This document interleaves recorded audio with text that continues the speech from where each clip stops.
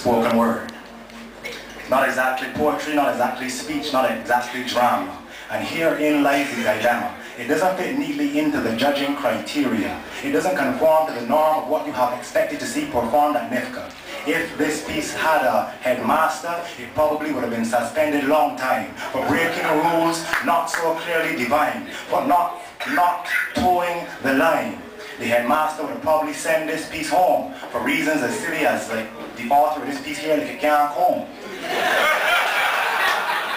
But this piece is a revolutionary piece in the spirit of Gil Scott Heron. But this time the revolution will be televised, just not commercialized, because it's not commercial. It is, however, controversial. So it will never become an advertising jingle nor a #1 Billboard hit single. It's all about bringing power to the people. And as the great poet Heru once said, we can no longer allow ourselves to be sheep-pulled.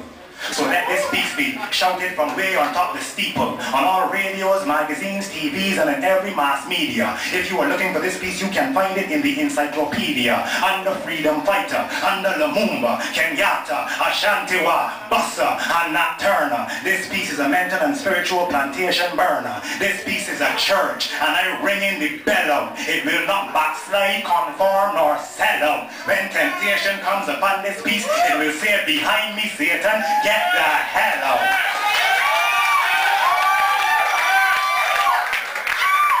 And many will want this piece to chill and mellow out because they misunderstand this piece. They will say that it is overboard and exaggerated. They fear that it will cause riots and social unrest to be instigated. They call this piece angry and frustrated. But this piece is not vexed. This piece is not naturally violent. But this piece can't stay silent, can't afford to be passive, not when the gap between what is and what should be is so massive. It has got to be aggressive, aggressive in shaking awake the sleeping masses who have allowed themselves to be ridden like asses. It has got to be forceful, forceful in forcing the full potential of its people to fulfillment. This piece is a filament, and it will not stop until it heats up and dormant spirits leap up, rising from the ashes, and the glass ceiling smashes. I know that there are some who this piece causes to become uncomfortable.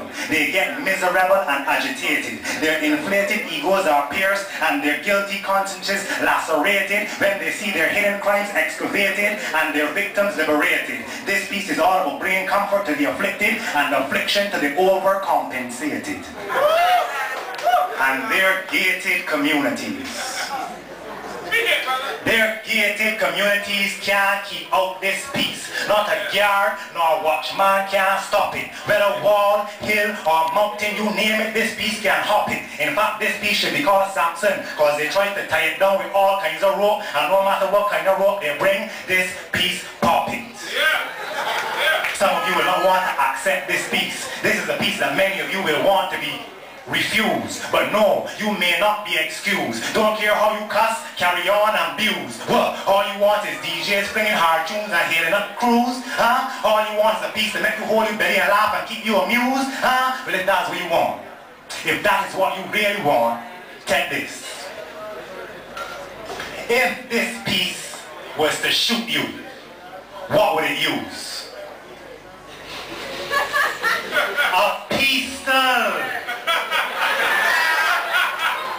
If this piece was to get sick and go to the doctor, what would it receive?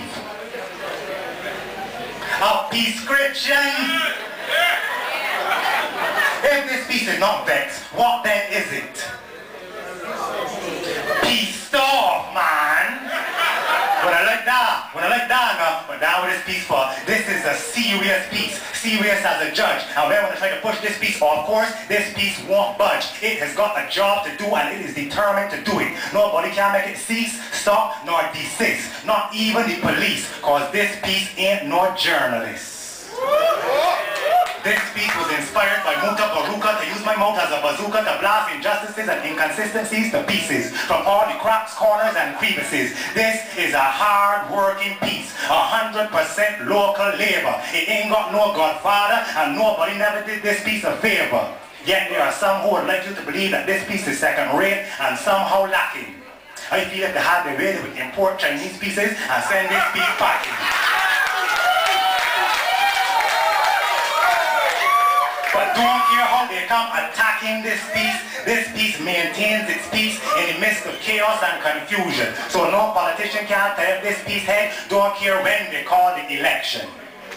This is an all-purpose piece. It can be bombastic, comedic, and even romantic.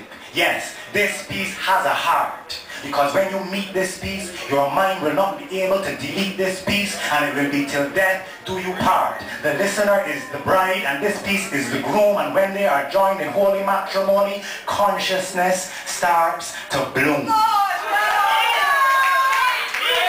Releasing pieces of your ancestry still locked in slavery. Every suppressed memory is exposed. You start to go into hyper mode. You feel as though you're going to explode when you try to hold on to this piece, because this piece travels at the speed of light and there is no end in sight. It cannot be created nor destroyed like energy, and it feeds upon the synergy between you and it, which is why you must not quit this piece. You are an integral part of the puzzle that fits this piece. Right smack dab in the middle of your destiny sits this piece. That's why them who like to try a hostile takeover or a benevolent buyout ain't want nothing with this piece. We put our blood, sweat, and tears in this piece. We lay down all of our fears in this piece. So whether they come with $5, $8.50, or $10, we ain't selling no shares in this